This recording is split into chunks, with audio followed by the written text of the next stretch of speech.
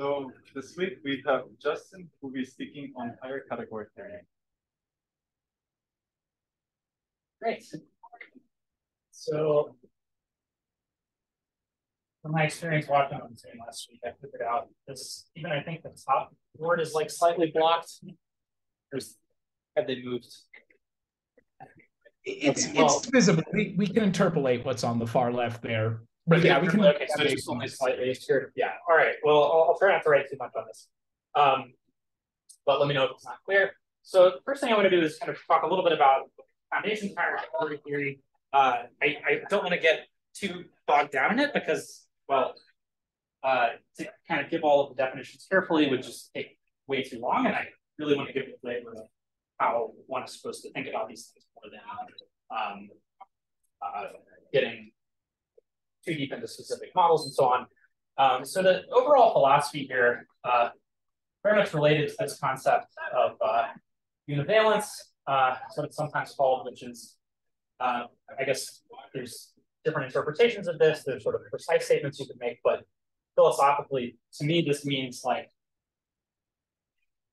I guess one way of saying it would be abandoning the idea of equality, which somehow sounds very politically incorrect or something. So maybe I should say we don't make a distinction between strict equality and the concept of isomorphism, which I really think is right here. So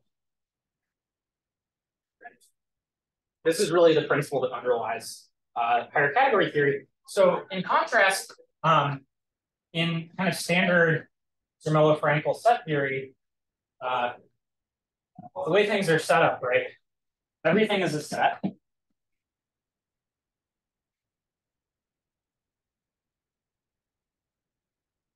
And there's sort of two types of propositions.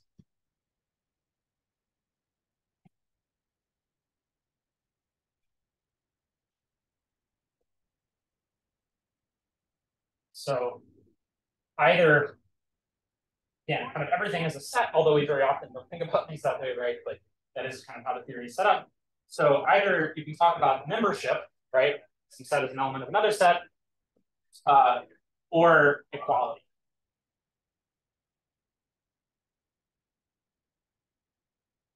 Okay. And crucially here, there's the notion of bijection in set theory, and it is different from the notion of equality. So to specify a bijection,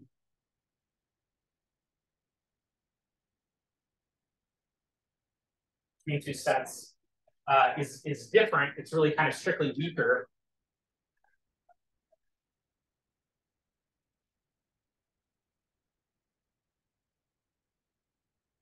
from asserting that two sets are equal. Right? Well, for one thing, the former is a structure and the latter is a property, but in set theory, really, saying that two sets are equal is a meaningful statement, and it's sort of strictly weaker than saying that a bijection exists. Okay, so all this may seem very obvious, but this is somehow exactly the kind of thing. If you're setting up category theory, even the ordinary one category theory, right? We run into issues with this. There's this whole concept of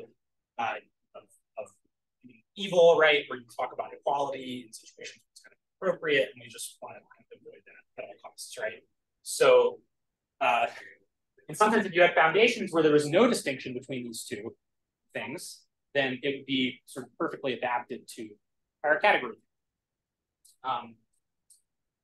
Okay, so maybe I'll say a little bit more about this issue of foundations later. But so that was the higher category theory for humanities majors section of the talk, and then we'll try to be a little bit more precise. I stole that joke from Sid. Okay, so we just talked a little bit about sets. So maybe something that's a little bit closer to this idealized concept I'm talking about is a one groupoid. So just like an ordinary groupoid that you read about in McLean's book or whatever. So it consists of the following data. You have some collection of objects. We still have this notion of kind of membership around maybe I need to sync this up. For two objects X and Y, there's a set, right, of all isomorphisms between X and Y from X to Y. And then you have a composition law.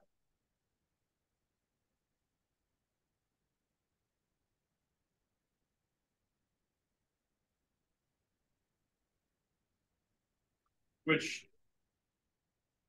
you know what I mean?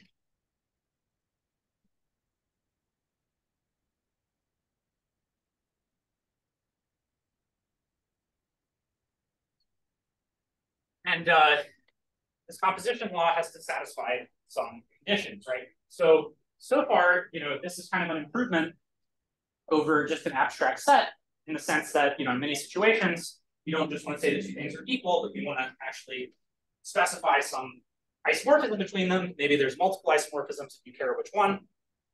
So there's some additional structure here. However, the composition law itself is required to satisfy some conditions, right?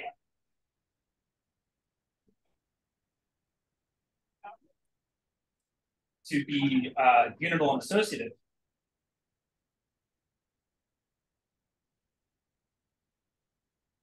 And I guess I should say, and have inverses, of course, groupoid.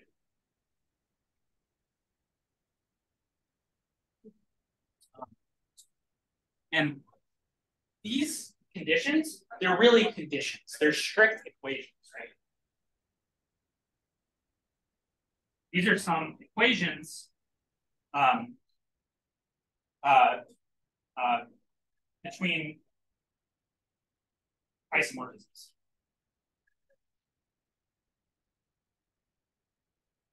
Between morphisms in the group, right? So at the kind of level of objects, we can talk about isomorphisms between objects. This is sort of consistent with our univalent philosophy, but then as soon as you talk about associativity, unitality, you're imposing strict equations. And again, we want to avoid this because in some situations you actually want to keep track of, you know, how do you see that two one morphisms are equal? Well, maybe in some situations it's not an equality at all, but an isomorphism. There's some additional data to keep, right? So, kind of continuing in this along this hierarchy, we talk about a two-groupoid, right? So, in a two-groupoid, these equations between one isomorphisms are replaced by some additional structure, right? Which we call two isomorphisms.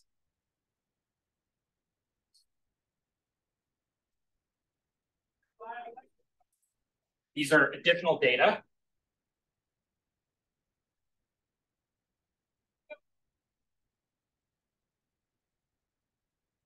You know, so for example, like associativity, right? If I have three composable one morphisms, I compose first F with G and then with H, I should actually identify this via some isomorphism, right, with the composite with the other grouping of parentheses. This kind of thing, as opposed to an equation, we have an additional structure there. And then these, of course, must satisfy some, again, strict equations, right? So now we don't require strict equality between one isomorphisms, because we don't allow ourselves to talk about that. But at the next level, we have to impose conditions between two isomorphisms, okay? So you can imagine continuing this process indefinitely. Can I ask, yes, please. So are you saying that the associated law is just that there exists an isomorphism between? No, it's an additional structure. It's part of the structure of the group of a two-groupoid. So a two-groupoid is really, it's this data, and then along with, you know, for any three composable one morphisms, you have some associativity constraints, and then you also have the identity constraints, right? Unitality constraints, and then those are required to satisfy a whole bunch of conditions. Okay. Is the associativity constraint just right there? Yeah, like for any three composable one morphisms, I give myself a two isomorphism like this. Just that there exists.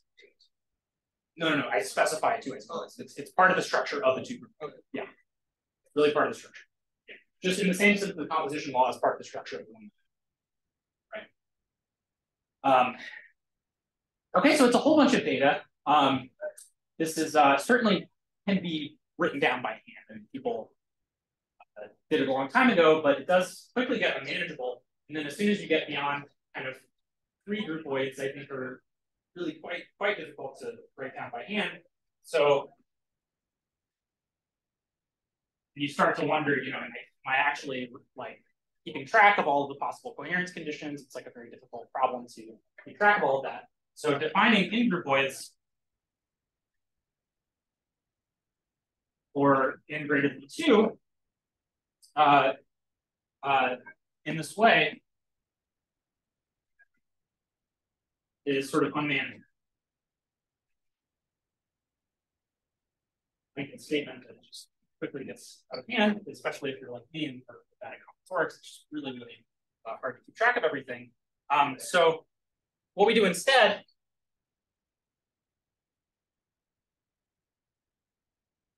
let's sort of take the parameter n to infinity, which sounds like a crazy thing to do because it seems like that would just make things much more complicated, but in fact, it simplifies things for the following reason.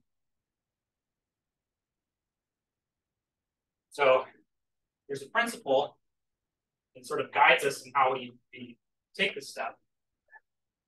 It's called Grothendieck's homological.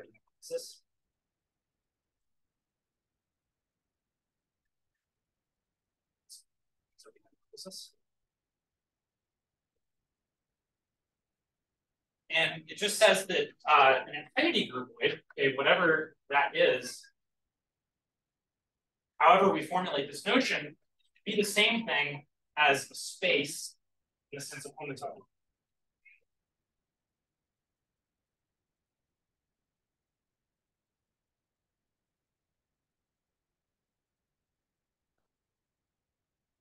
Okay, all of a sudden we're in a much better position because these objects are quite well understood in some sense. There are many concrete models, ways of working with them, and so on. So let's do a sort of comparison chart to compare these two notions that we got over here. Space. Sorry, report work. But I think I need to make this. So I want to kind of flesh out this analogy.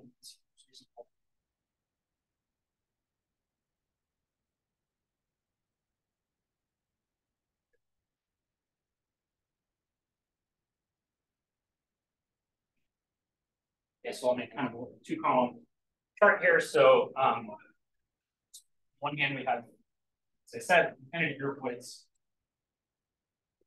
So this would be the same thing of correspond to spaces. A functor between infinity groupoids, which I didn't talk about the notion of functor between groupoids, but it's just specialization of the idea of functor between calculus, right? So you can imagine there should be such a thing. It could be a natural notion of morphism between infinity groupoids. And this should first correspond to a continuous map of spaces. Continuous, maybe if you're thinking about them in the traditional way as point set topology or other models will have some other meaning, but it's kind of structure preserving map of spaces, right? An equivalence of groupoids.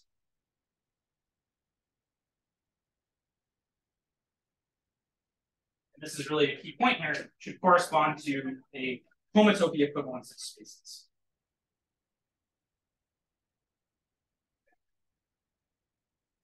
Yeah, this is where it's very important that I say homotopy equivalence and not, again, if you think about things in terms of point set topology, I'm talking about something much weaker than homeomorphism. Right? So like any Euclidean space or something like that would be the same thing as a point from this perspective, trackable.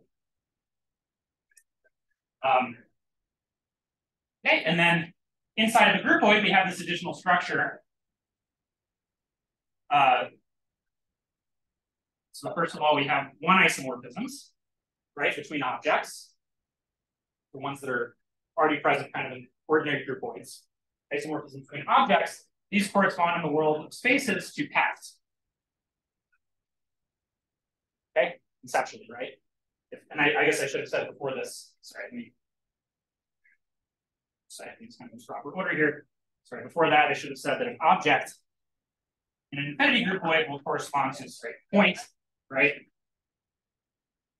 Space, and a one isomorphism corresponds to a path between the corresponding points.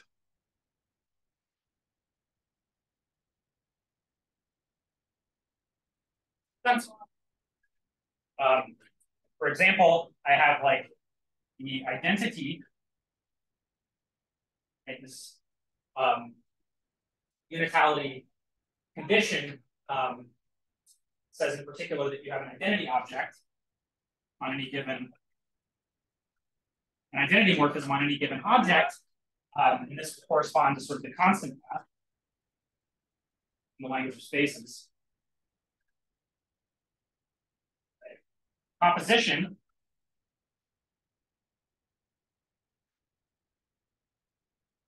of one isomorphisms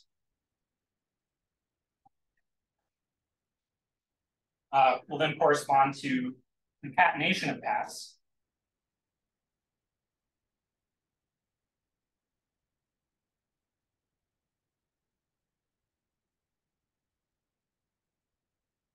So far, all of this is just the structure present in one groupoid.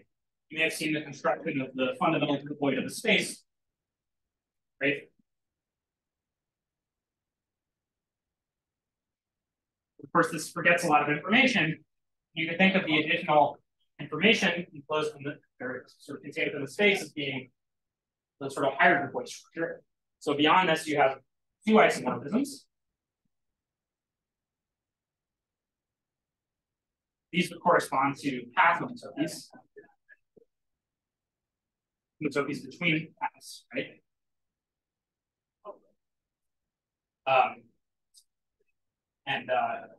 Yeah, maybe I should have said here, I was talking about one morphisms, you have this sort of inverse one isomorphism.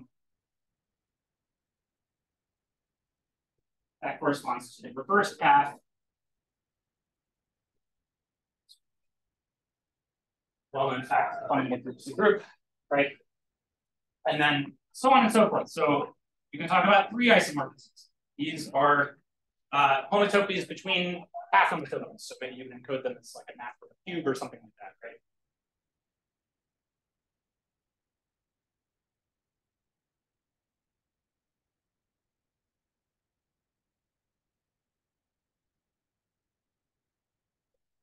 And so on and so forth.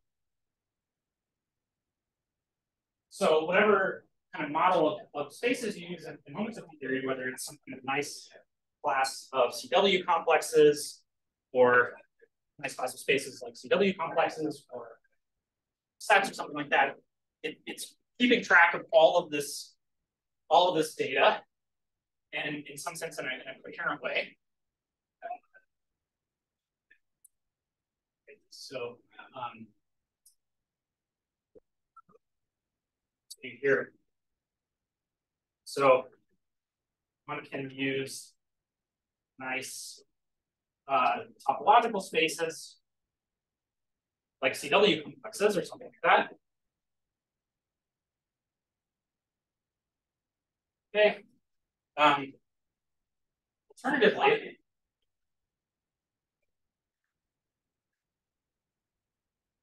use of sets.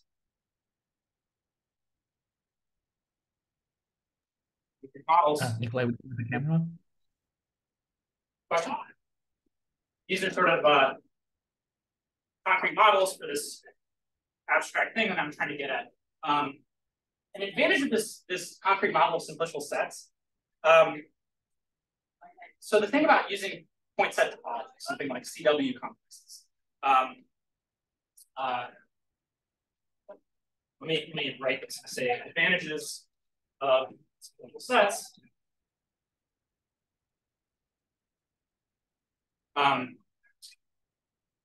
So again, if if I use something like CW complexes, I'm really appealing to the real numbers in the continuum, right? And like the kind of topology that we talked about when we talk about smooth manifolds and this kind of thing. But these spaces, in the sense of homotopy theory, I want to claim, I don't think this is a controversial claim, they're really purely combinatorial features. Okay, they have nothing to do with it. It's really capturing this kind of algebraic data. Okay, you can do this using point set topology, but it's by no means necessary. So let's just say simplicial sets are purely combinatorial.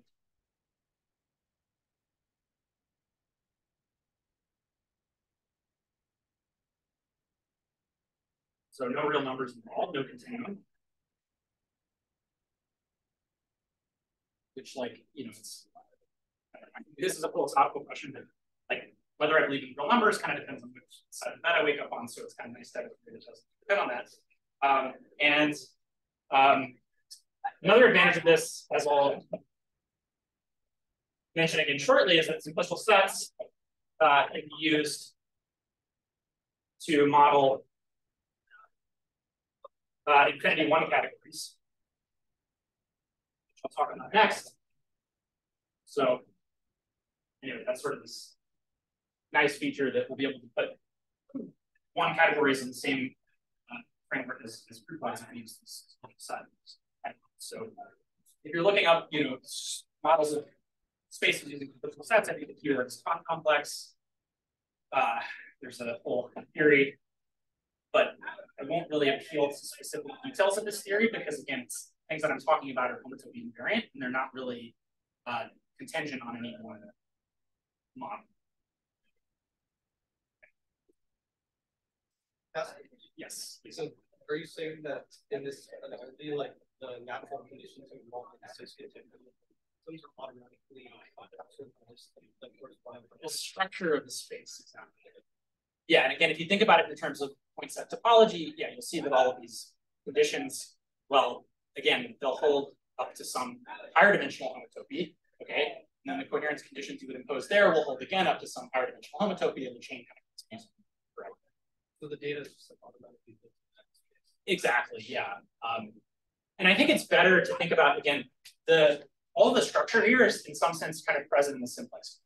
Simplex category really is the universal thing that parameterizes associative structures, which categories certainly are an example, right? And so, again, I think this perspective of using simplicial sets still is a concrete model, but it seems kind of fundamental to me. And the simplex category is like, it is the thing that parameterizes associative algebras, monoids, categories, and things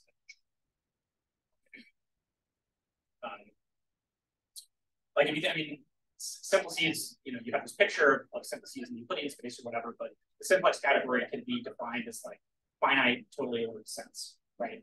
And so this is exactly like the idea of, if I have an associative multiplication, I can multiply a string of things. The order matters, but I can identify things like group the parentheses differently. It's exactly encoded by simplex.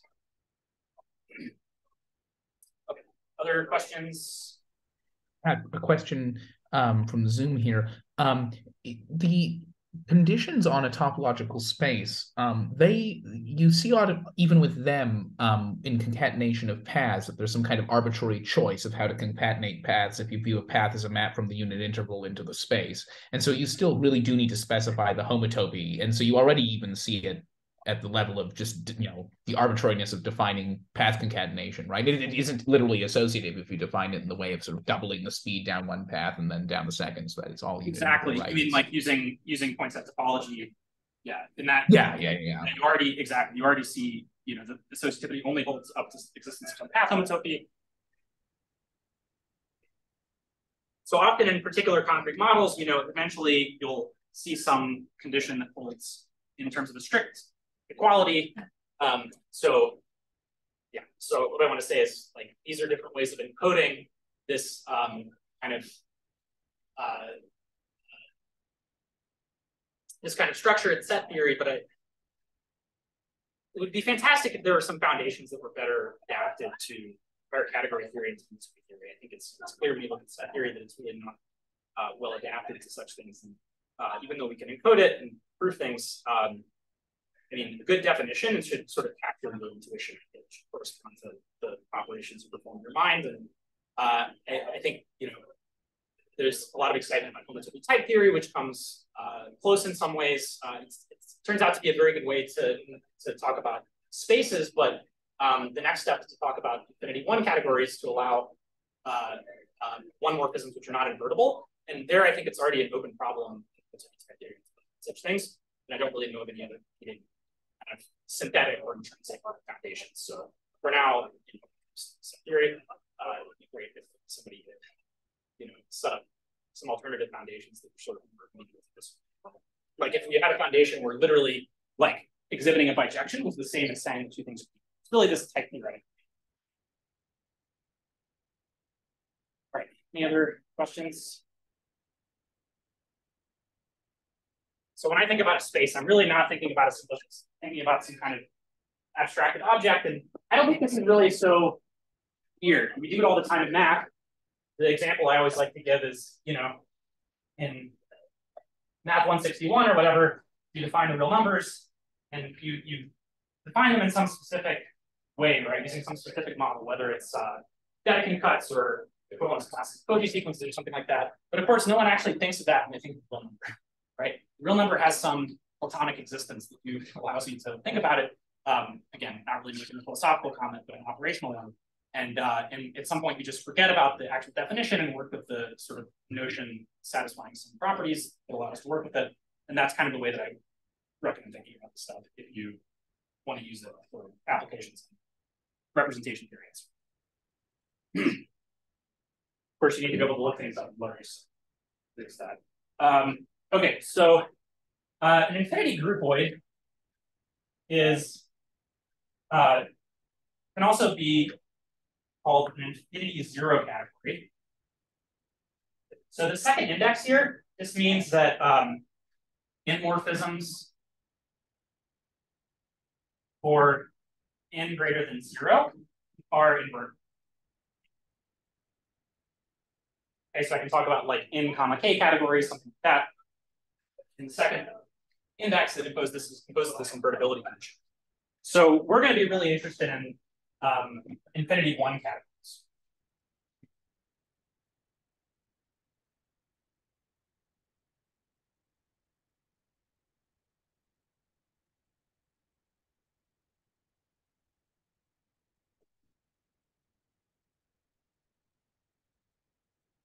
So an infinity one category is an infinity groupoid as like an ordinary category is an ordinary groupoid. So let me be informal here. Informally, an infinity one category consists of, maybe so I don't go too far down, I'll write it over here.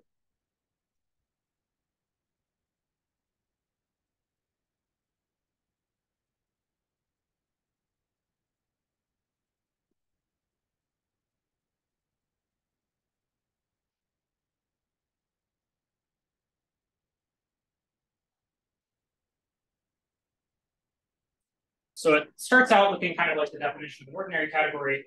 And again, this is not a precise definition, but formal. So you know, we have on one hand objects. So all my infinity one category we see. So I'll have objects in this category. And for any objects, I don't know if I'm C1 and C2, infinity groupoid.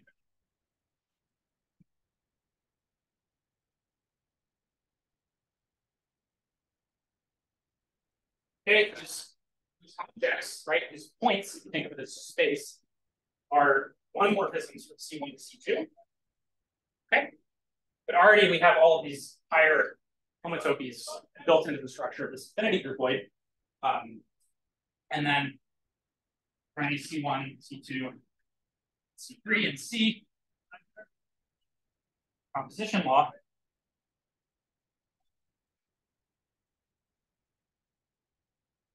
It's like in a usual category.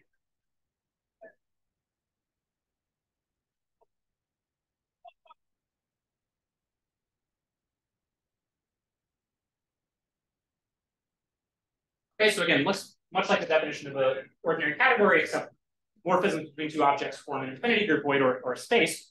But the composition law, composition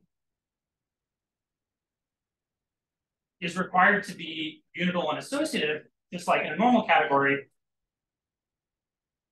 But here, I'm going to put the weasel words up to coherent homotopy.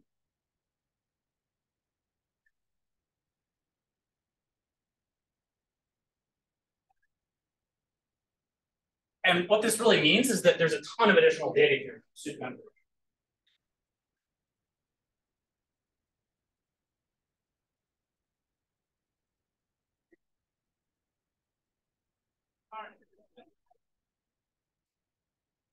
Right, so all of the structure that I talked about when I talked about 2 groupoids and going on up 3 groupoids and 4 groupoids and so on is present here, right?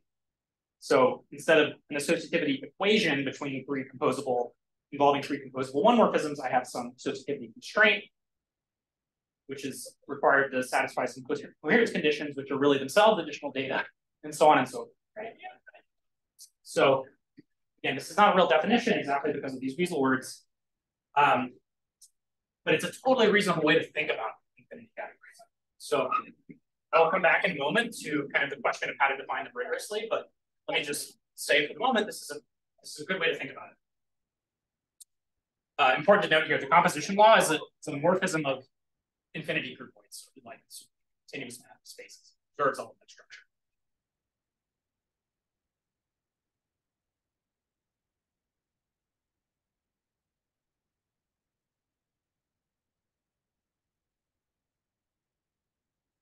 Okay, so and again, let me quickly mention functors.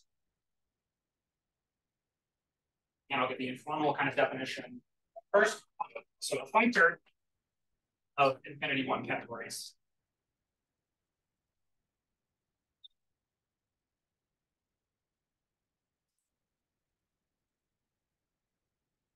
consists of, for any object C and C, we have an object C and D, so it's basically like a mapping on objects, just like for an ordinary category. And then for any object C1, C2, and C, a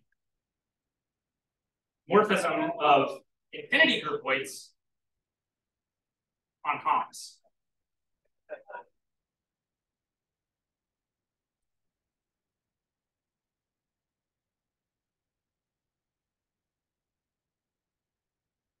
Right? So this is a morphism of infinity groupoids. Now, again, in ordinary category theory, you would now impose some conditions, right? You would say it's compatible with composition, which is an equation at the level of one morphisms. As you would expect, and that's kind of in our univalent perspective, that's illegal. So we have to instead specify even more data. So this assignment is compatible with composition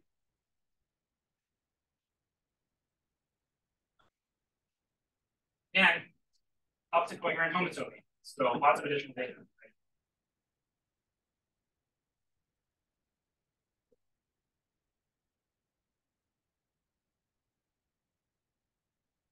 It probably feels kind of unsatisfying. It's not really telling you what is this additional data? How do I interact with it?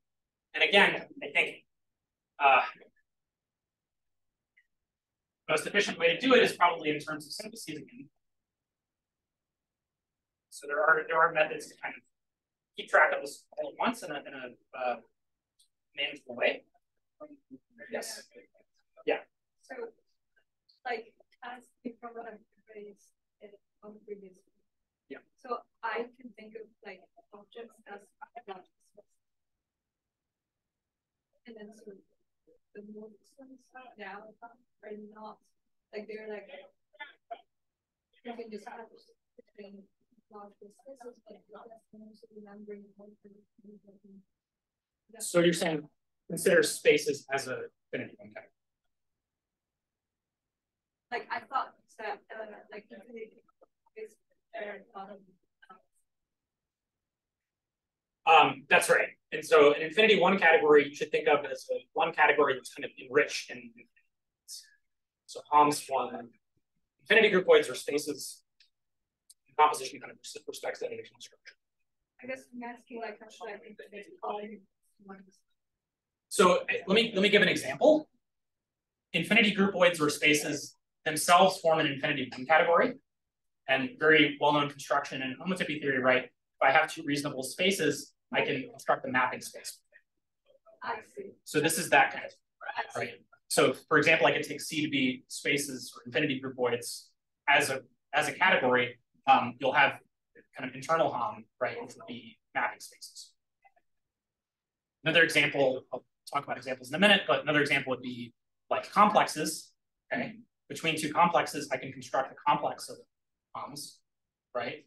And to any complex, I can attach a space using this bold construction or something. Natural way to attach a space to a complex. So that's another example. Yeah. So for the analogy with like normal groupoids and categories, the HOMs are just like a special kind of groupoid, which is just a set, right? Yeah, exactly. So is it weird here that we allow infinity groupoids to be HOM sets? Well, like you said, in ordinary category theory, an ordinary category is exactly an infinity one category where the HOMs are discrete sets, right? Where these are the most trivial kind of spaces.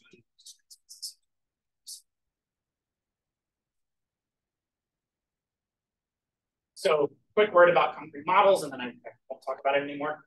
So concretely, all of this is not really, these aren't rigorous definitions. I should say a word about how to do that. So in model infinity one categories, there are a variety of models, but probably the most popular one uses sequential sets. So it's some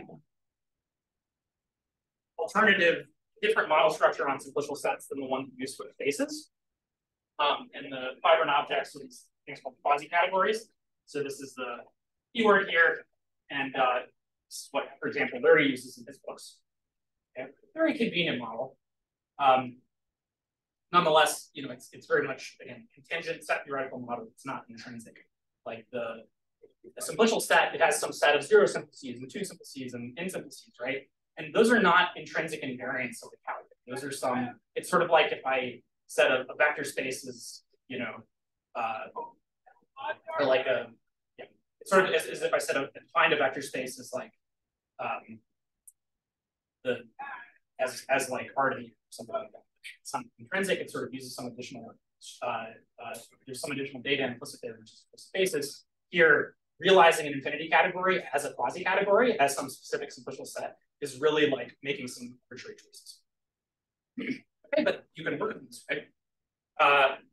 Another way to do it, it's sort of more intrinsic, is if you already know what a space is, you can build, or what an infinity groupoid is, you can build infinity one categories out of infinity groupoids using what are called complete Siegel spaces.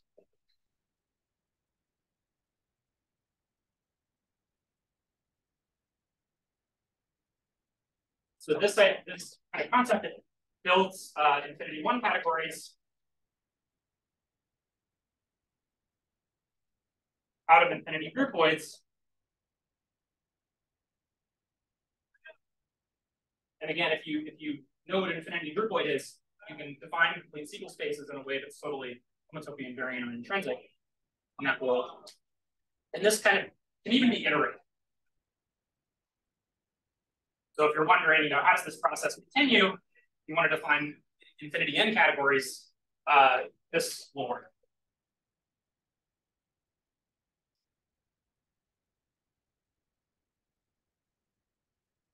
So basically, in the complete Siegel space model, an infinity one category is a certain kind of simplicial infinity group. It's like infinity one categories are simplicial infinity one groupoids satisfying some conditions. So if you want to define infinity two categories, they can be defined as simplicial infinity one category satisfying some conditions. Really conditions, certain statements. In higher category theory world, that means like, you know, the answer is I'm gonna say, like, I kind of said that was not allowed, but in this world, it's sort of sometimes the answer is unique up to a contractible case, right? It's better to say than unique.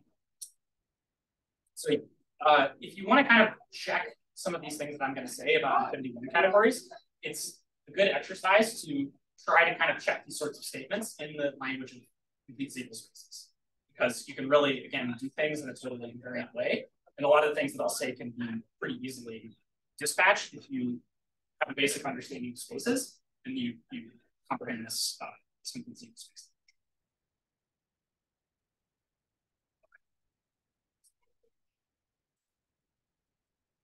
All right, any questions? I guess I'm close to break time, right? 3 minutes. I think this would actually be a good stopping point maybe for the breaks.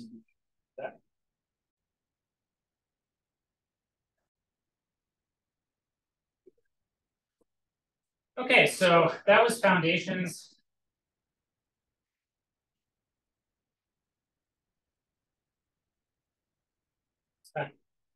Half the time.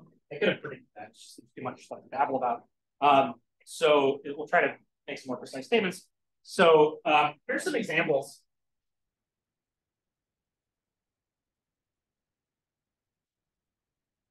So as was already mentioned, an ordinary category, which is in the kind of this language I mentioned earlier, that's a 1-1 category. Like a category in the sense of the plane. Can be viewed as an infinity one category with discrete hops.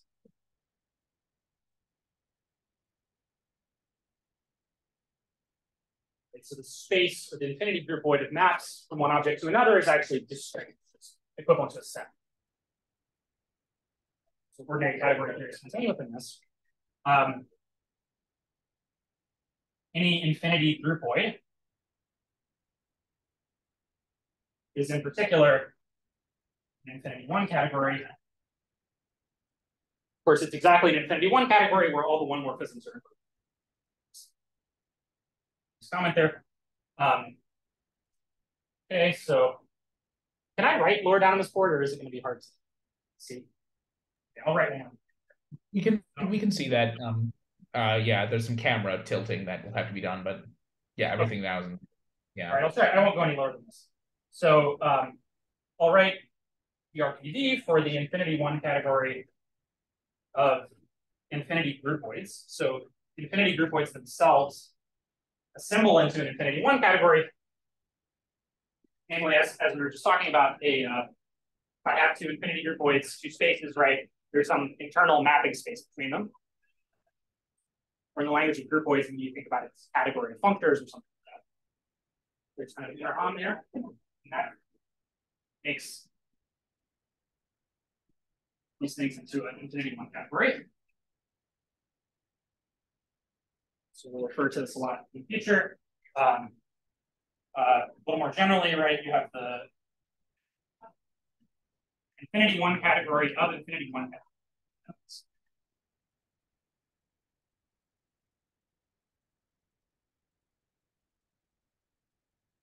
As you can imagine, when you start talking about some things, you will inevitably run into set theoretical issues or issues of size, Russell's paradox and that sort of thing. And I'll completely ignore that because the methods that are well known to resolve these in kind of more classical mathematics is here, spending time on. So a very useful move to consider the totality of infinity one categories as an infinity one category in its own right. And I should be more specific here. So sorry, another question, just finish this thought. So two morphisms in this infinity one category are invertible natural transformations. So this construction does discard some information.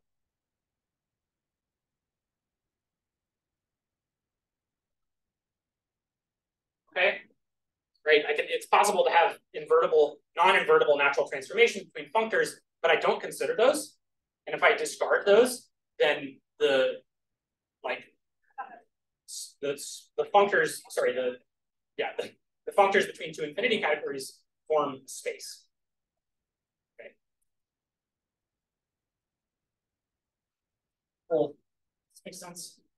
It's kind of like, okay, if I have the category of ordinary categories, you would normally think about as a 2 category, but you can kind of truncate it to view it as a 1 category just by tossing out the non-invertible natural transformations. Okay.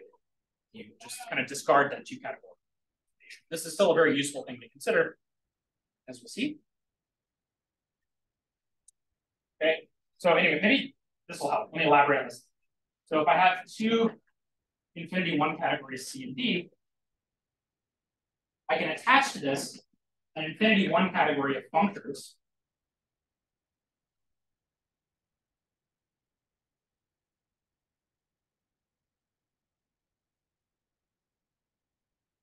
Okay, so here morphisms, objects are functors, morphisms are natural transformations, 2 morphisms are isomorphisms between natural transformations and so on. And in this language, in the infinity 1 category of infinity 1 categories from C to D, it's not quite this object, right? This includes these non-invertible natural transformations. So it's rather kind of the maximal subgroup.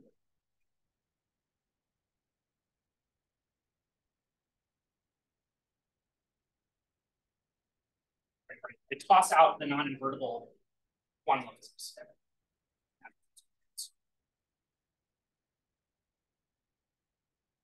So this kind of suggests, so like really cat can be viewed as an infinity 2 category, but we won't do this.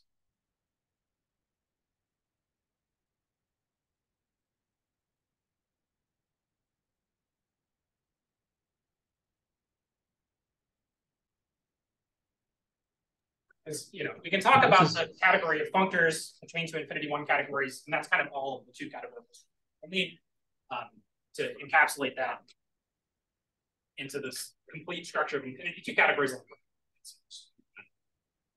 Sorry. Is this sort of analogous to? Yeah, is this analogous to the stacks where you just remember only the isomorphisms of moduli spaces of various kinds and you forget all the other morphisms that might exist, like in the sort of category of vector bundles? Yeah, that's exactly this maximal subgroup point construction, right? You toss out non-invertible. There's always a maximal subgroup point inside of any category where you just discard them. One morphisms. Yeah.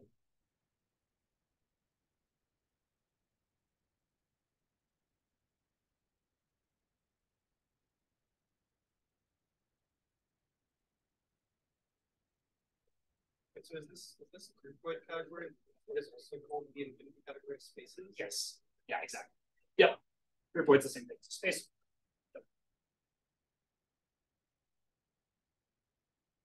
Another example that will be relevant for us, I'm going to call this vect strict. So here maybe I should say K is the field. So vect strict is going to be the infinity 1 category with objects being complexes of K vector spaces.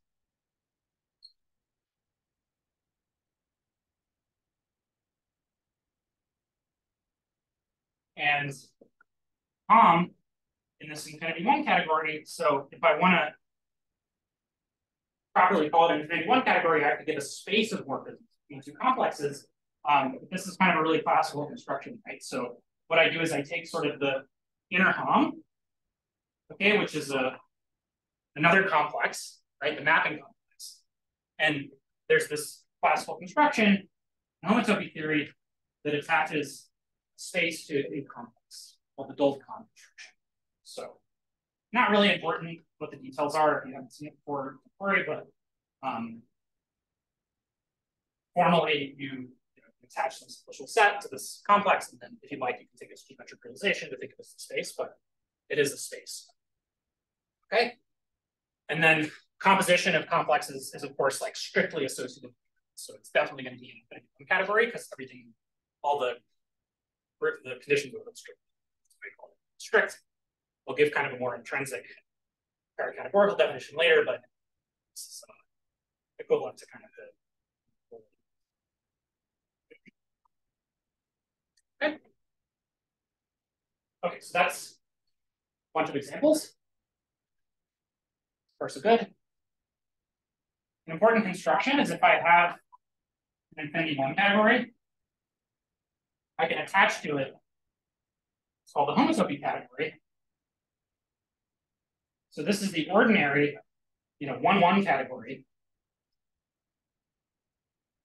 with the same objects. And the homs, so in an ordinary category, that should be set, right? From C1 to C2, homs and C itself form a space. I just take connected components. Phi 0. That space. And again, because composition is associative and unital and so on up to coherent homotopy in C, once I pass to connected components, it'll be associative and unital on those. So this is like a truncation where I throw away all of the higher categorical data.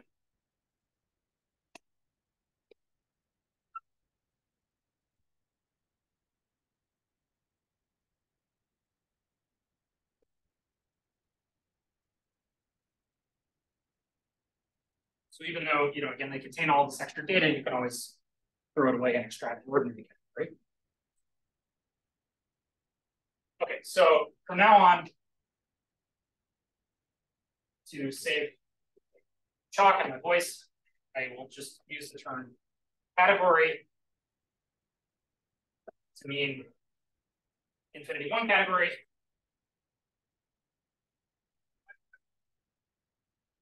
And if I want to talk about 1-1 categories, I'll call them ordinary categories.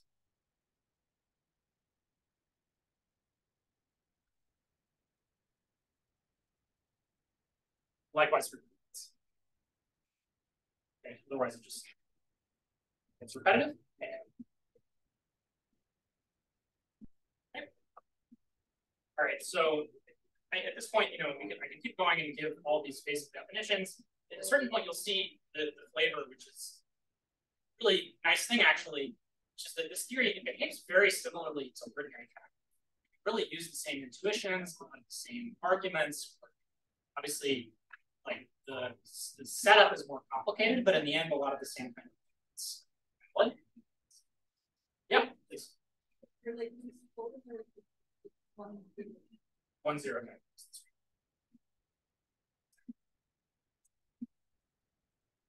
Okay, so definition, functor of infinity one categories is fully faithful.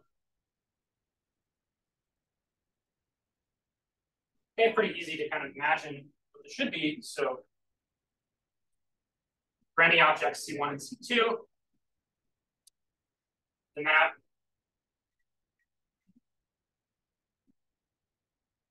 of infinity groupoids of spaces, right? On homs is an equivalence of groupoids.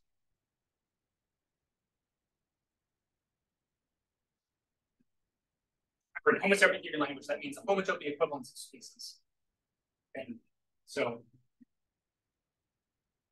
analogous to what we do in ordinary category theory would require a bijection. But notice here the concept of like a faithful functor, for example, doesn't really have a clear analog, right? Like being injective or surjective is actually not a homotopian property. So in some sense, it's kind of difficult to say even. So fully faithful, still very relevant in higher category theory. Fullness and faithfulness separately, not. Although you can formulate some analogs. And then in this situation, you have the expected fact that F is equivalence if and only if it's subjective, just usual category theory.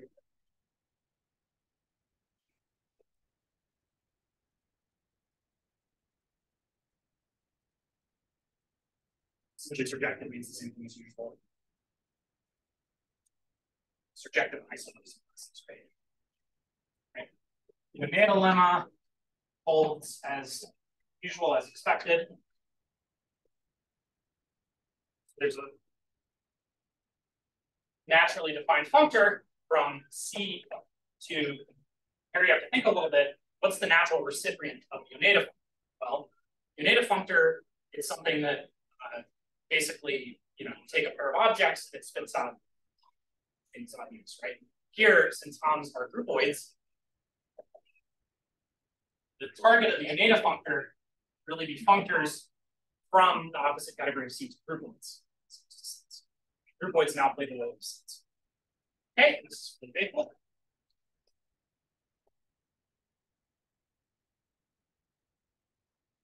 And again, it's kind of given by the same formula on objects as in ordinary category theory. Of course, in higher category theory, you in ordinary higher category theory, you have to be more careful. This isn't really a definition of this functor, but I'm saying there is such a functor naturally defined. How you define it maybe depends on your model, but there is such a thing, and it's fully faithful. It's given this way.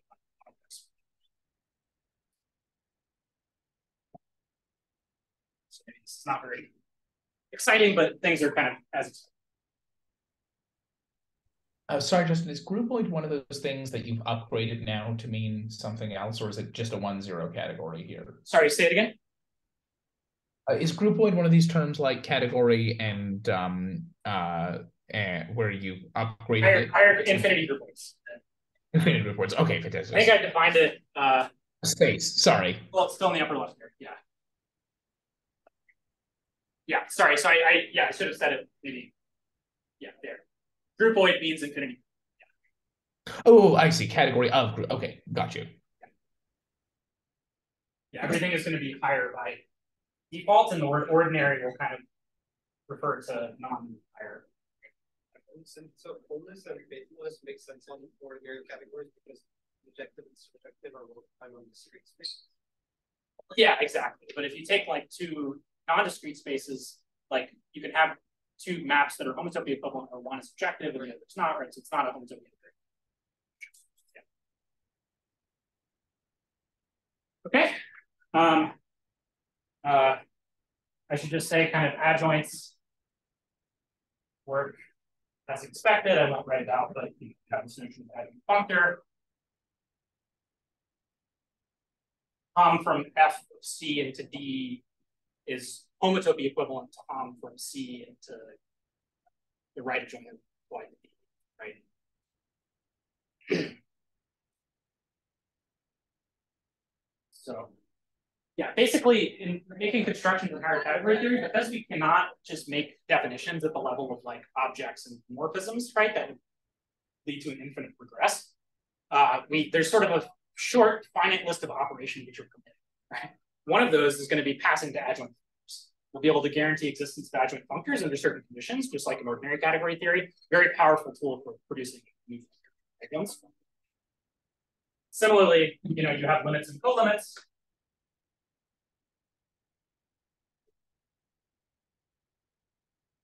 So just like in ordinary category theory, you can define these if I is some index category here, you can define limits and colimits in terms of adjunctions, right? So any object, so there's some functor from category to category of diagrams, where I just sort of take the constant diagram, right? And then colimits are given by the left adjoint to this functor, limits are given by the right adjoint. These adjoints, maybe they aren't defined always, maybe they're only defined on some objects and not others, but there's this universal property that's satisfied by limits and colimits, very much like an ordinary category. Right? So you can kind of reduce limits and colimits talking about that. an important thing to note here is that these limits and colimits, they're like homotopy limits and colimits in homotopy. So, for example, when we apply these constructions to complexes in that category of complexes, like a co-kernel in this sense is really like a mapping code, not like a literal code. So these things, they have this, they're a homotopy invariant. Okay. Just fixing some terminology. C is called complete, respectively co-complete. If C has all limits, respectively colimits. Obviously, you're supposed to say some incantation here, like small limits and colimits or something. Again, I'll ignore second substance.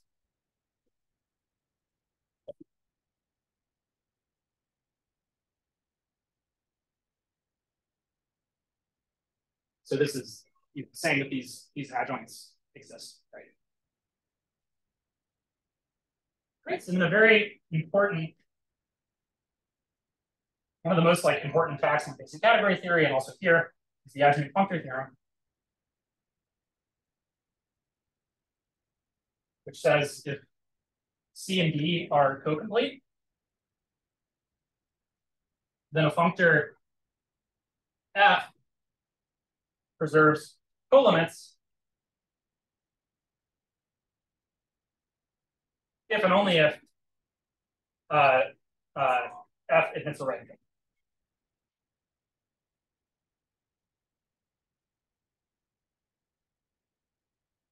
Now the right to left implication holds in any case, but if both categories are co-complete, then also the non-obvious direction in the converse. So any category, or sorry, any functor that preserves colimits will actually admit a right.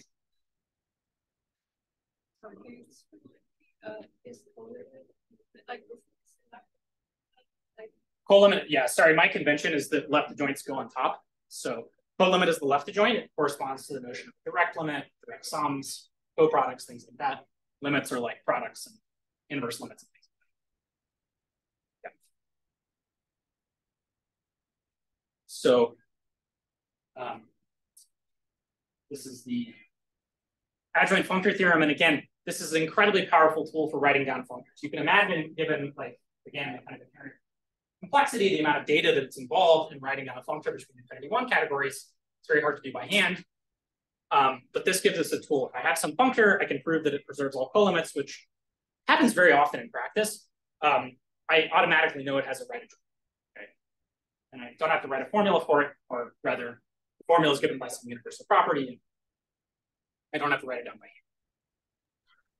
A question regarding the index category. In normal category theory, we usually imagine the index category to be quite a small thing, right? And that's right, like yeah. Or something. Do we have a similar sort of idea of what the index category is here, or is that lost in this case? Because it's obviously got to be all issues of size are going to be exactly the same as the word.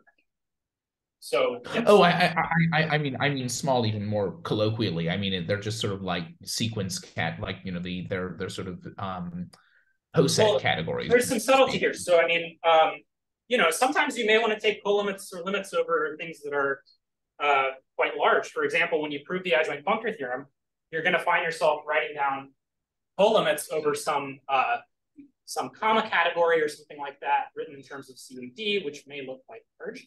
And so there are set theoretic hypotheses here, which I'm ignoring, which are necessary, right?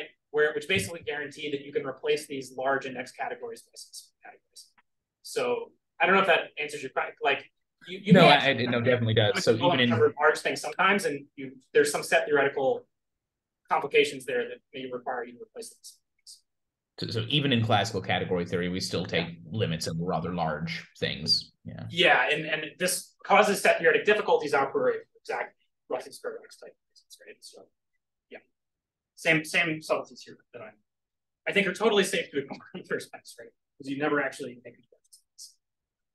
Anyway. Maybe that's a little bit strong, but okay. All right, so important fact here.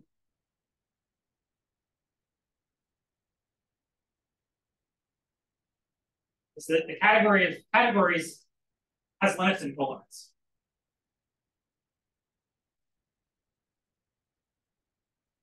And this is an incredibly powerful thing. This is like one of the main reasons why higher category theory is useful in algebraic geometry and representation theory, is because I can very easily just take limits and colimits of categories. In ordinary category theory, this is highly problematic. I mean, you might talk about like 2 limits and 2 colimits in the 2 category of 1 categories or something like that, but already it gets kind of complicated and it may produce kind of nonsensical answers at times. Whereas here, these operations are really kind of, they produce reasonable answers. Okay, so see, this is like really, really crucial to the way, for example, we'll define derived categories of sheaves and stacks. They'll be literally defined as a limit of infinity categories, some diagram. So this is a really crucial point. Okay. And requires proof, but it's actually not. So in the complete single space framework, like I said, there's some kind of simplicial groupoids, and the Siegel condition turns out to be stable. Turns out that the inclusion of the Siegel spaces in the simplicial groupoids has a left. This follows completely formally. So limits are literally just limits of the simplicial things, like termwise. And then to compute colimits, you have to apply this left adjoint, which is maybe something inexplicit, but nonetheless exists. Okay. So you should think of limits of categories as being something relatively explicit. Like it's easy to say what it is. It's some compatible collection of objects, right? In each of the index categories, the identifications, after you apply the transition functors and so on. Something fairly concrete. Colimits of categories are something inexplicit. It's hard to say what it is, but of course you can map out of it.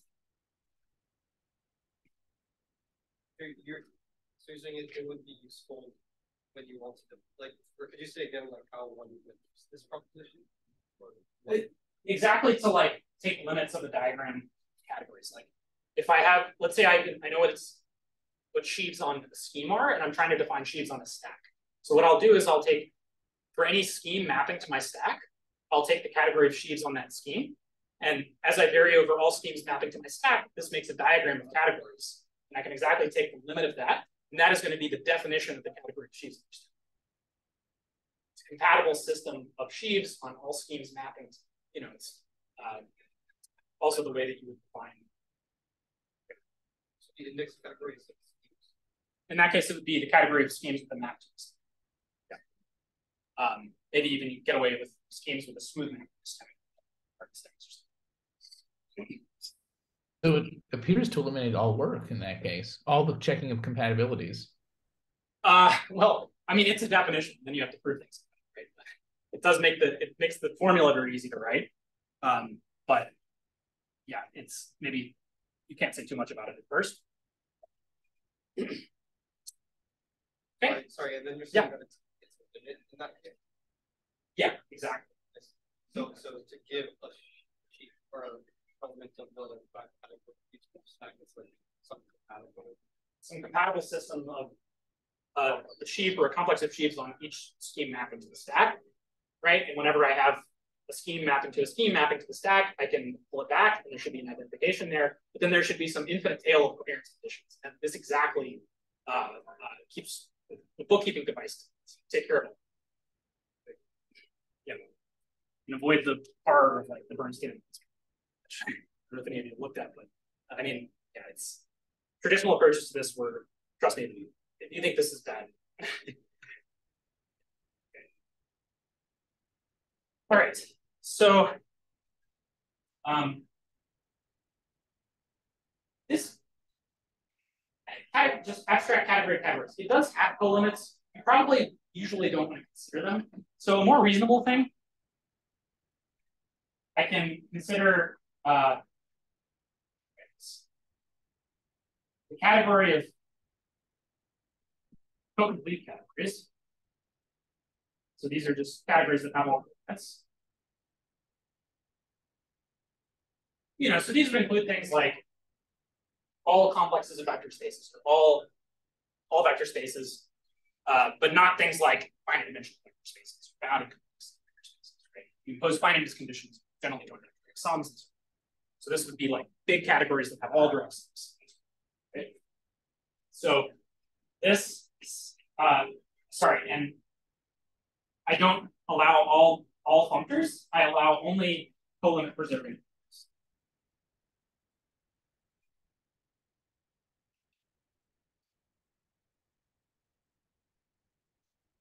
So you should think of being colimit preserving as really baseline condition for niceness. If things don't preserve direct sums, they typically are quite hard to work.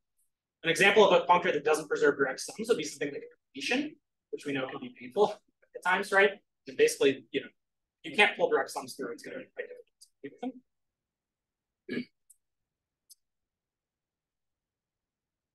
Okay, so this sort of sits inside of. This isn't a fully faithful functor because I put a condition on morphisms, but there's some forgetful functor, right? And this preserves limits, but not limits.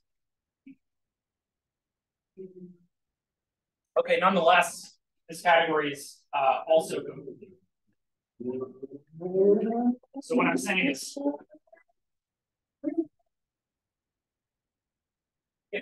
take colimits in the world of co-complete categories, but it gives a different answer than if I took the colimit of abstract categories. Typically, colimits here are probably the ones you actually want to consider. So again, we'll see that often categories of sheaves that we care about will be exhibited as some colimit in this world, but it's not going to be the same thing as if you took the colimit here. So with limits, again, it's something quite explicit. You can identify objects easily, and it's the same as a limit in abstract categories. But for colimits of categories, typically you want to be working as co-complete world. And let me just say there's a very important statement here. So just a quick question. Is an example of this like in schemes, the category of in schemes is co-complete or something like that? Is what? Is this category of in schemes co-complete or something like that? I don't know about that because if I take like a random co-equalizer, I don't know about that, right? I mean, like schemes, category of schemes is certainly not co-complete. So I don't really see why in schemes, I mean, there are weird equalizers of schemes, co-equalizers of schemes.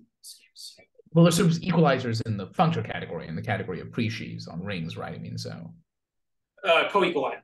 It's colimits that cause limits. I see. Okay. Limits. Yeah, but here you should. I don't really want you to think about things like the category of schemes. I want you to think about things like the category of complexes of vector spaces, right? Or complexes. Okay. So sort of linear. For us, this will always be kind of linear examples. Yeah, geometric kind of things like schemes, they tend to not. I mean, you can consider like free stacks or something, that would work, but not something like schemes. Those are geometric conditions. Okay. So, yeah. Question is sheaves on stacks things. So, like, is there an advantage to that approach to quasi-coherent sheaves on stacks instead of saying like present it by like the groupoid and having a quasi-coherent sheaf on the groupoid and ring spaces or something like that? Or that would give you an abelian category, an ordinary category, right?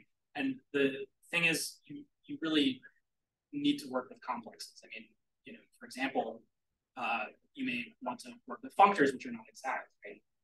So if you really want complexes of quasi-coherent sheaves, you need to consider something like a sheaf of complexes, which is inherently higher. It would inherently be all those higher homotopies to keep track of, and that's exactly what this is. If you instead consider an abelian category and you take its derived category, there's a risk that you'll be getting kind of the wrong answer. Like not all triangulated categories that arise in life are the derived categories. Right? So this exactly, sheaves on stacks are exactly the situation. So in that case, the derived category, the guy said it's like divided. It could be the wrong. Absolutely.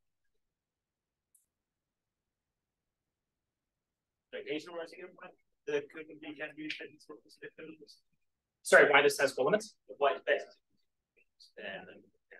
Oh, it's a little hard to explain, but let's say I took like some diagram of co-complete categories with co-limit preserving functors, and I took the co-limit here, it would produce basically some garbage. So I just want to say it's like it returns answers that are not very useful, whereas you would get something nicer. So for example, like the you want the inclusion functors into the colimit, or the natural like insertion maps into the colimits, preserved colimits, and things like that. And for that, you need to take the code. So it's I realize it's a bit abstract. We'll see in examples.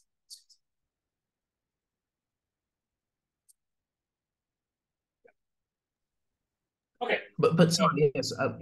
Yeah. Last question. I don't mean to hang on this. No. It's good. I don't want to go too fast, and I know it's already probably happening. So please. If we take the category of all functors from rings to sets, all covariant functors from rings to sets, or something like that, and then consider the co-complete, like the category of co-complete. I'm not sure I'm not sure my question's well defined as I'm saying it, but if we introduce sort of all the formal limits in that category, right? That category already has limits. So, sorry, do you mean an ordinary category? Yes, so yeah, okay.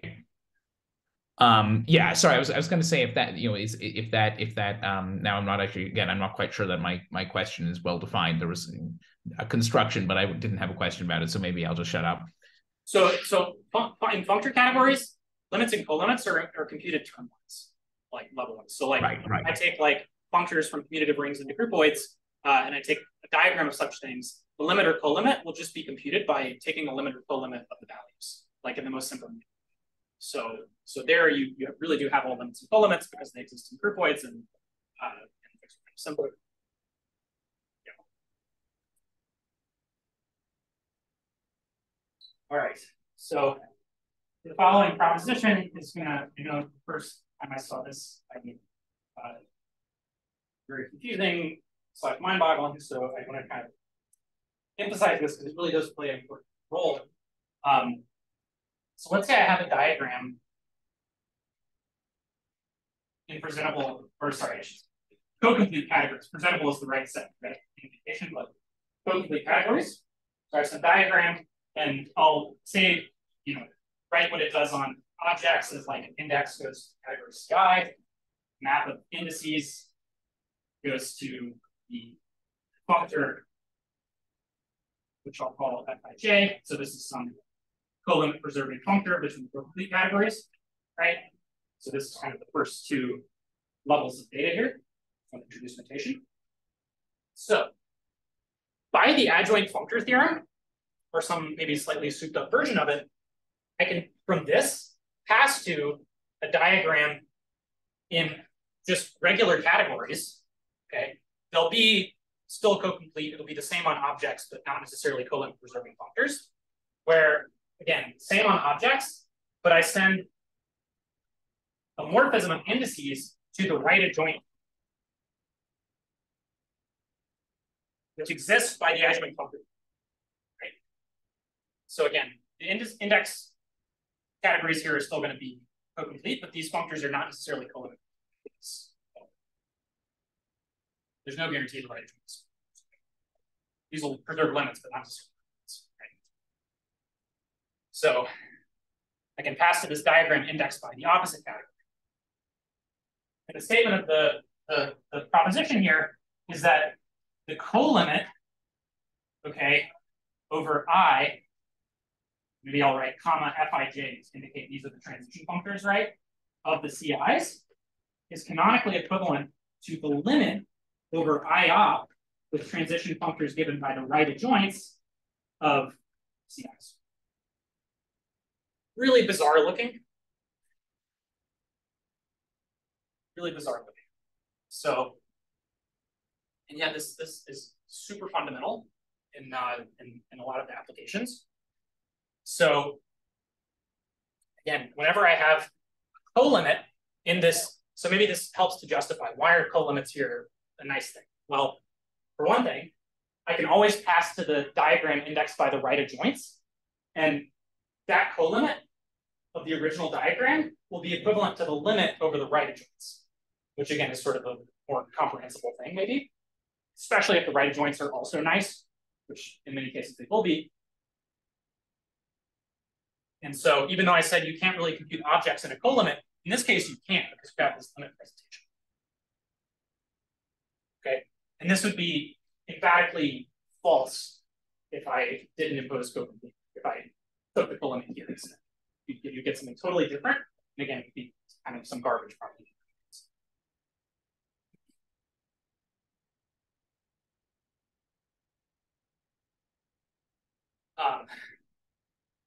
So again, I'll go into this next time, but for example, you may want to define sheaves on a stack, right? It's like for any scheme mapping to that stack, I have some derived category of sheaves on that scheme, and then I have all of the pullback functors, and I can take a limit. Okay. If those pullback functors have left adjoints, which will happen in some situations, right? Like for example, if I use shrink pullback functors for constructible sheaves, you always have the shrink push forward left adjoints. So that would tell you in this case that the limit over the shrink pullbacks agrees with the co-limit over the shrink push forwards.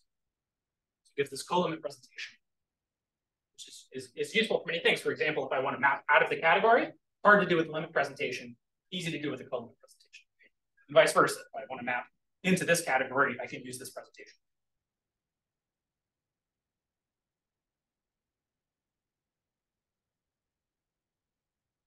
You can formulate something like this in ordinary category theory, by the way, if you use kind of like two co-limits and two limits in the two category of ordinary categories, but you don't usually see it.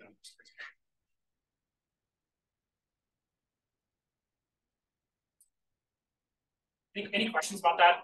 I know it's a bit mystifying. We'll see applications.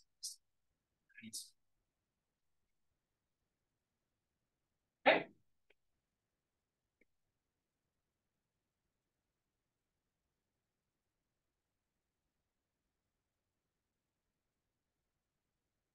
Right, so that's kind of the end of the basics. The next topic is moving towards DG categories.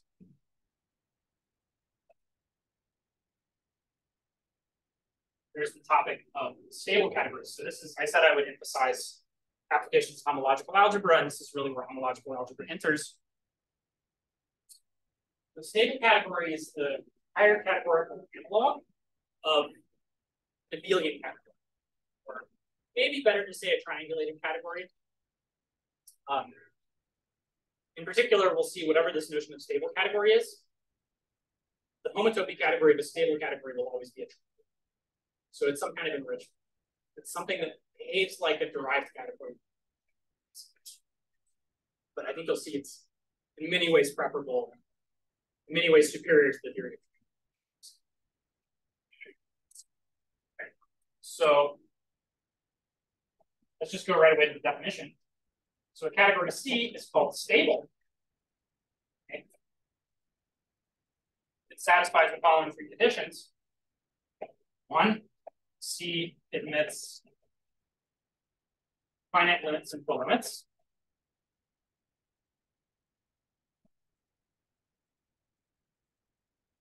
Okay. Finite products, push outs, pullbacks. Condition two, C admits a zero object. This is a condition, right? It's saying there's an initial object and a terminal object, and the unique map from the initial object to the terminal object is an isomorphism. So for example, this is not the case for the category of groupoids, because there the initial object is empty and the terminal object is like the contractible groupoid. That's not. But it would apply to something like chain complexes, for example. Condition three, and this is the one that's really crucial here. So a commutative square C is Cartesian if and only if it is co-principal.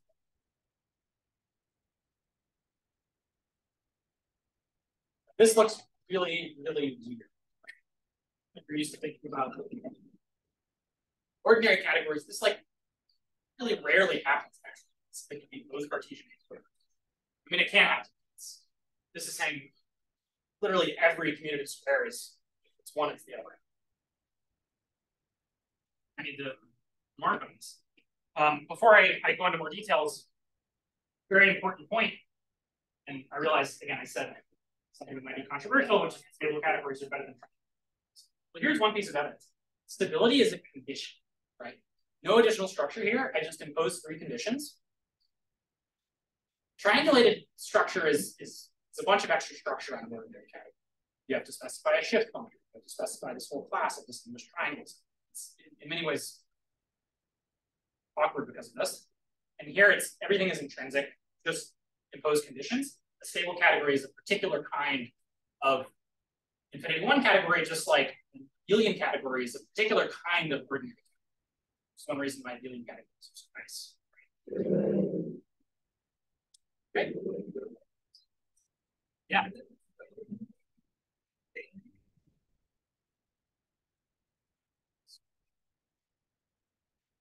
Like categories that like provide like nice working environment so that I can work with like short exact sequences. Exactly. Yeah. And long exact sequences. With essentially, you should think of them as like categories of complexes of the quasi-isomorphism, basically like derived categories. Most of the basic examples of triangulated categories are derived categories. Abelian categories, we'll see some fancier examples later, but those are the key ones. You should think about them as behaving kind of like complexes. Yeah. So instead of short exact sequences, you'll have like exact triangles of complexes that lead to right? Yeah. So does condition 1 mean that it's limit coming over an ordinary category, which is finite? Or oh, that's a good point. Yeah, you can say it either way. There's such a thing as a finite space, a finite infinity groupoid, and you can formulate it that way, or you can just require finite limits and colimits for ordinary categories, and you'll get the same. Yeah. Okay. But so let's just say so finite limits, for example, are kind of generated by finite products and fiber products, just like a so that's a totally reasonable heuristic to apply. So just a quick question. When did the extra juice from higher category theory appear? Was it in the previous theorem that you just said, where you can sort of exchange limits and colimits? Is that where things would like not would sort of fail, or you'd have to go one degree higher in terms of coherence? Because this is so like this. As you say, in ordinary category theory, there are so few squares that are both Cartesian and co-Cartesian at the same time, that it seems a very bizarre constraint from the perspective of naive category theory. But so what is being when did the infinity categories give us this extra juice to give us something like this, and where are they absorbing the sort of I mean, it really has stuff? to do with intuitively. Again, if you think about our archetypical example of the stable category will be something like complexes up to maybe quasi-isomorphism. And there you can talk about a naive co-kernel of complexes, right? Which is like just at the level of chains. And that's not what we're considering here. A colimit in this sense is like a homotopy colimit. So it's something like if I take a co-kernel in this sense, I'll actually get a mapping, okay? And in that kind of situation, you exactly do see the sort of That's all I'll try to explain. This is the sort of thing where, like, being an exact triangle of complexes is something that's more symmetrical, right? Like the mapping cone remembers both the kernel and co. It's exactly this kind of weird symmetry. Really only see in higher categories. Yeah, because there's not even a notion of shift in this. There's not even a kind of index like. Oh, but the shift will fall out. Yeah. So that's the next thing I'm going to explain. So I'll reformulate I'll reformulate this in a way that's maybe more comprehensible. So assuming 3 looks really bizarre. So let me just say, assuming 1 and 2, I can define a couple of endofunctors. So on the one hand, I have the suspension functor. So again, this is a little bit loose, but you can make this into a real definition. At least on objects, it's the push out. Okay, I have 2 maps to the 0 object. Unique map to the 0 object, right? I take the push out, take the co-equalizer, right, of that map of itself, 0 map of itself. Okay. Similarly, I can define loops of C to be the fiber plot. Okay. This still looks very weird from the perspective of ordinary category theory, where these things would certainly be 0. Right? But in this situation, these recover something non-trivial. If I apply this, for example, in groupoids or complexes or something like that, this is what's usually called suspension, and this is usually what's called loops. So for example, in the world of groupoids, infinity groupoids, to be clear, if I apply this, I exactly get the basic loop space conjecture. It's exactly what this homotopy limit is computing. And then here you'll get literally this is the basic suspension. Okay. So again, beautiful, right? That these are just straight up limits and colimits. I mean, it's really everything is in terms of universal properties. And the reason for that is that these are for kind of formal reasons, these are adjoints. So sigma is left with the line.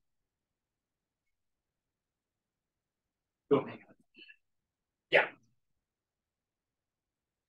Sorry, I was just going to say the reason that the 0 times over C, that the 0 fiber product over C with 0 actually is interesting is because a map like a map from 0 is going to remember the higher, like the homotopies between the two maps through 0, right? It's going to have all spaces, the higher.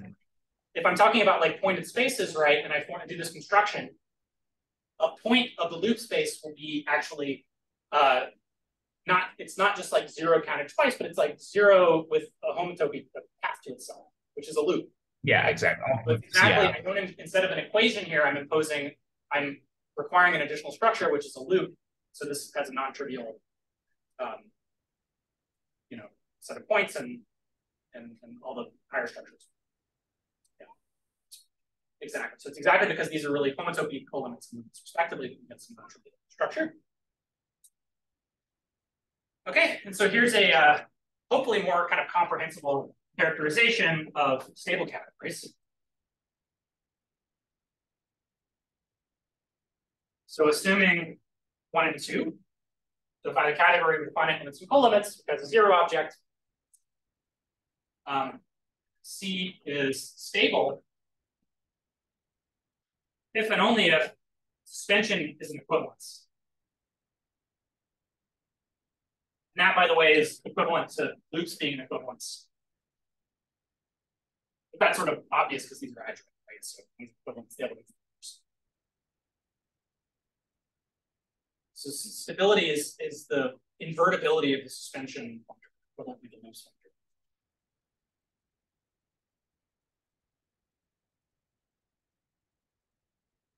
A little low on time. I'll say a few more things about stable categories. Yeah, I'll say more about this.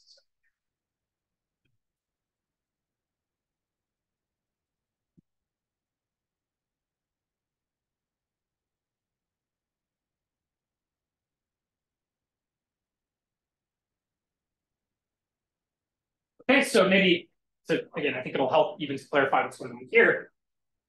Let me write as a theorem something I said out loud earlier, which is that if C is stable, then the homotopy category is naturally triangulated. Maybe, again, to emphasize, I should say, has a natural triangulated structure. There's an additional structure on that ordinary category.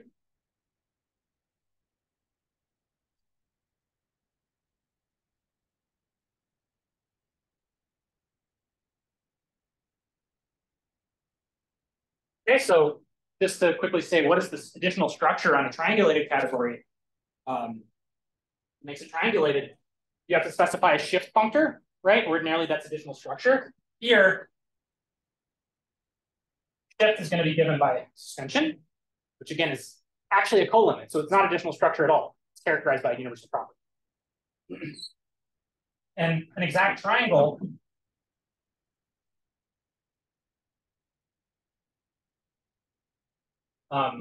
is going to correspond to a Cartesian or equivalently co-Cartesian square of this.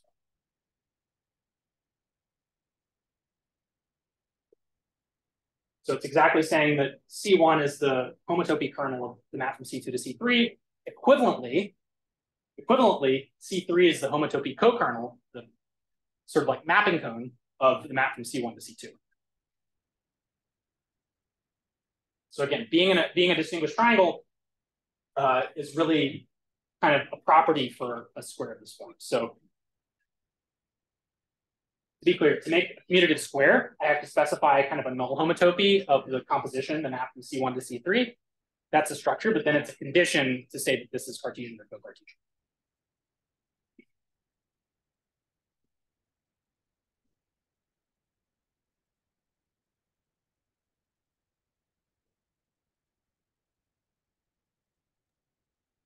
Does the forgetful functor from stable categories to categories possess a left adjoint? It does. At least in the co-complete setting. I'm not sure about in general, but I think it does in general as well. But in the co-complete setting, it's clear. So then the stabilization of a category of Yeah. of a Boolean category will be the derived category, or the stabilization is exactly that way. Yeah. And for topological spaces, will it be what, spectra or something like that? Okay. Yes, exactly. Yeah. Now I will come to that spectra. So exactly. So just one other little comment about this. I think again, really worth thinking through like how these things work for complexes of vector spaces, for example. But one interesting consequence of this, the stability condition, like I said, it implies that the homotopy category is triangular. But again, if you think about a triangulated category, even if you don't remember the definition, it should certainly be additive, right? It should be able to add morphisms to the triangulated category. Again, it's something like a category of complexes. So in particular, a stable category should be additive. Not totally clear from the way it was defined, but there's really a cute way to see that. So if, let me just say that in particular, C stable implies that the homotopy category is additive. And I think this, what I'm about to say, will hopefully give a little more insight into the meaning of the stability condition.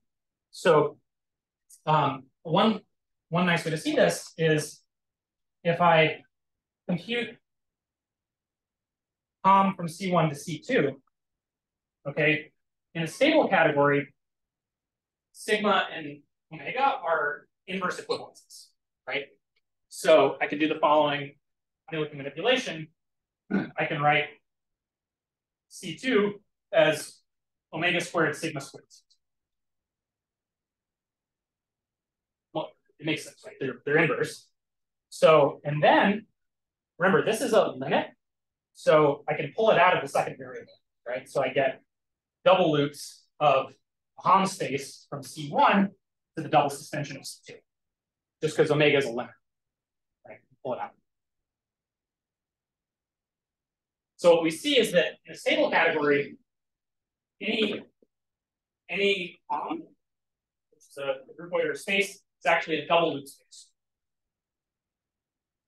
If you've thought much about homotopy theory, you know this implies that it's kind of behaves like an abelian group. In particular, pi 0 is going to be an abelian group because, look, then pi 0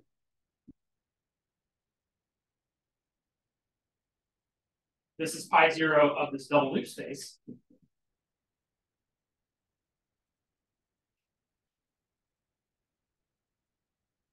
Okay, but that's by definition, right? That's pi 2 of the space itself. And this is an abelian group. Right? Pi 2 is an abelian group.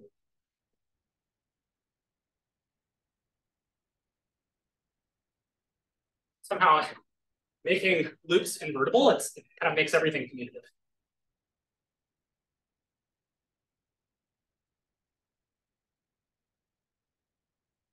Huge twice there just to get the pi 2. Yeah.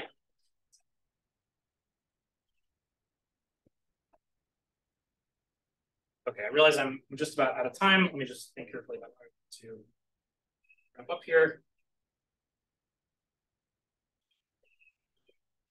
Let me give a couple of examples really quick and then I'll stop.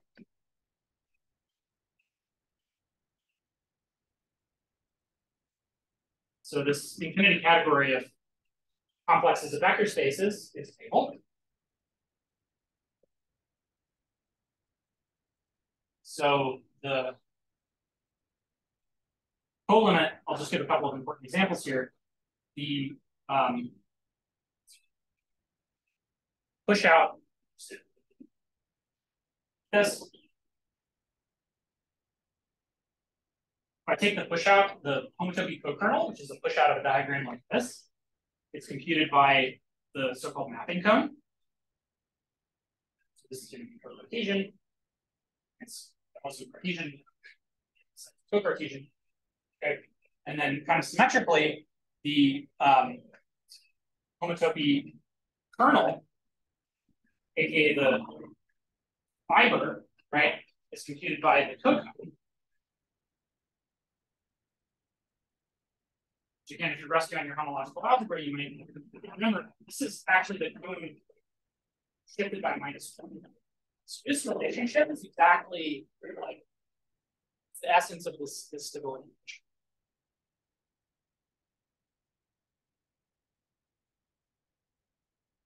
Okay, so somehow this, and this is an exercise. Okay, highly recommend thinking through this if you haven't thought through it before. Why does the mapping cone have the homotopy co-kernel? Should be able to prove that giving a morphism of complexes out of the cone is exactly the same as giving a morphism of complexes out of W together with a chain homotopy with 0. Null homotopy. It's really how the mapping goes. And again, you see this weird symmetry play. If B and W are actually just ordinary vector spaces in degree 0, then the mapping cone will have homology in degrees 0 and -1. Homology in degree 0 will be the co-kernel of the original map. The homology in degree -1 will be the kernel. Somehow it remembers both. Right? Okay, and then the last thing I'll say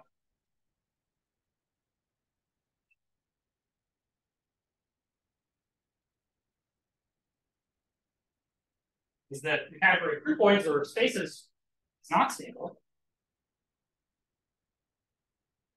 Again, this is analogous to the fact in ordinary category theory that the category of sets is not abelian. Okay. Here, see an example of why this is true. So for any object, right, I have a morphism to the loops of the suspension because these are adjuncts. This is like the unit morphism. So let me take the zero sphere. Sorry, there, Justin, didn't you say that in the category of groupoids, the initial and terminal object are not the same? Yeah. Not. Yeah.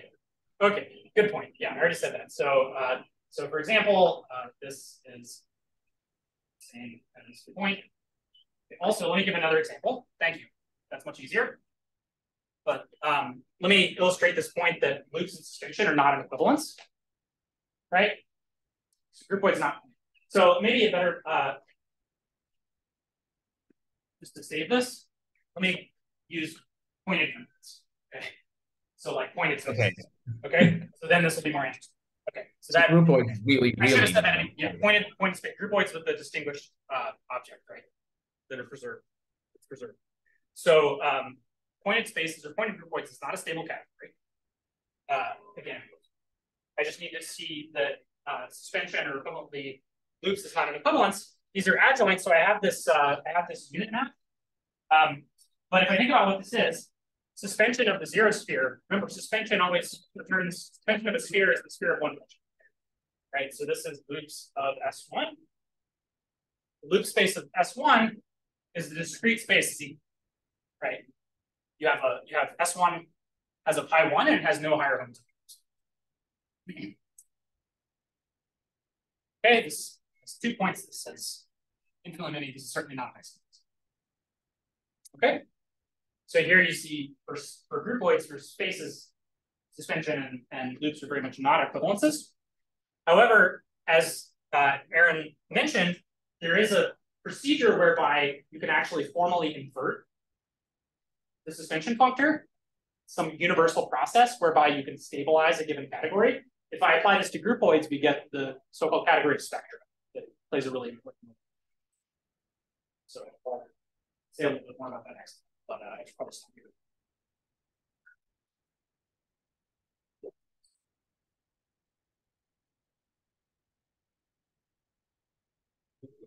Final question.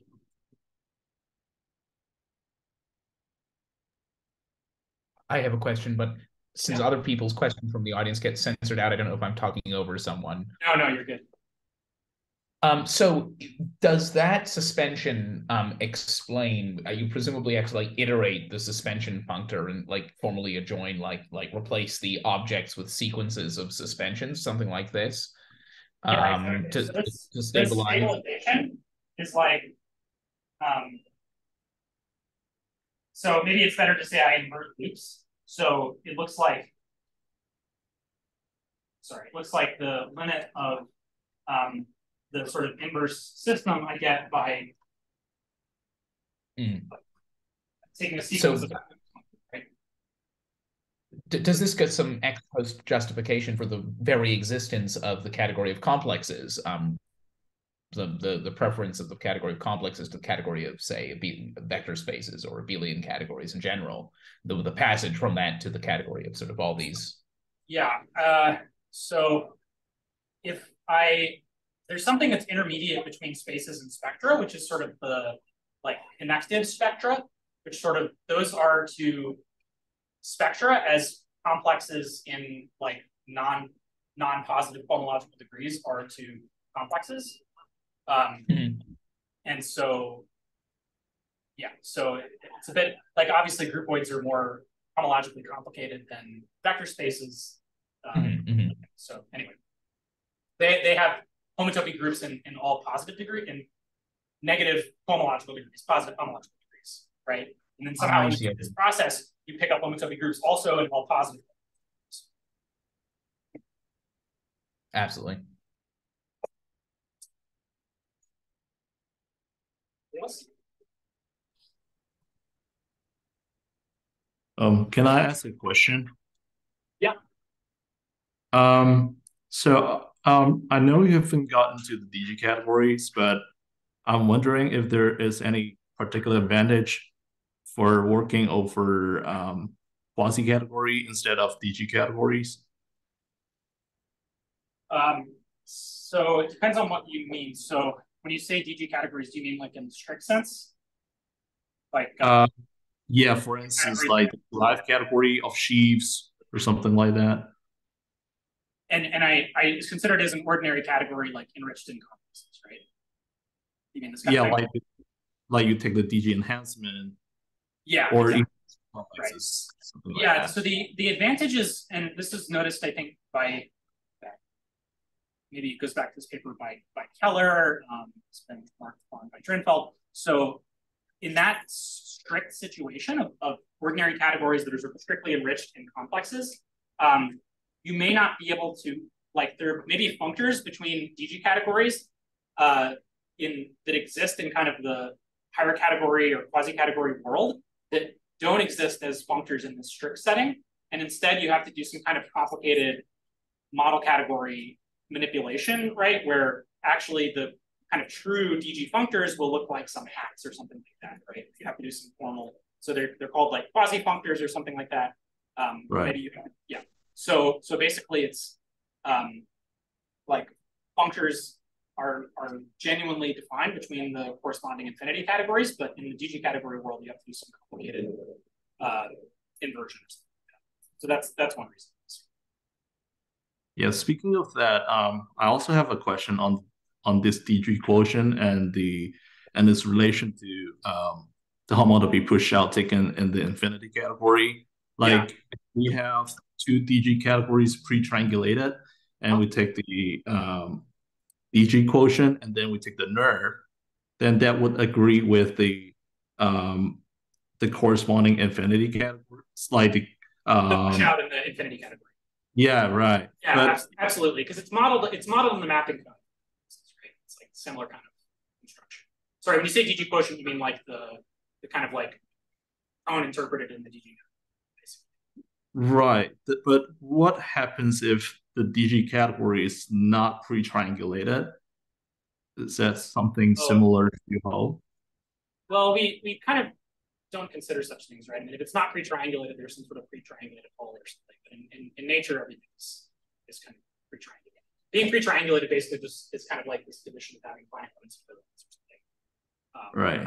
Practice things exist. Yep. I mean, if I have complexes, I can of course take their finite direct sums and think of this.